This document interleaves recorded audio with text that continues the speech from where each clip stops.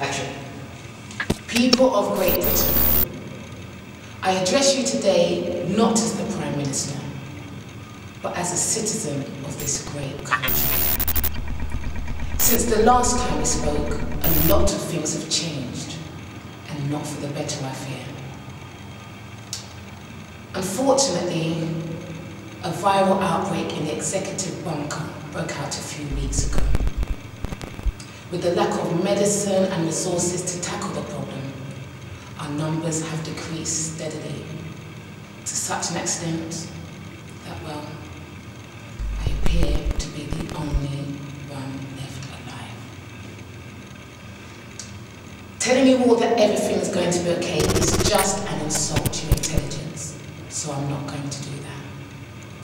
But what I am going to say is this: keep strong, keep enduring, and pray that this mess that we're all in eventually passes. Because if not, we are all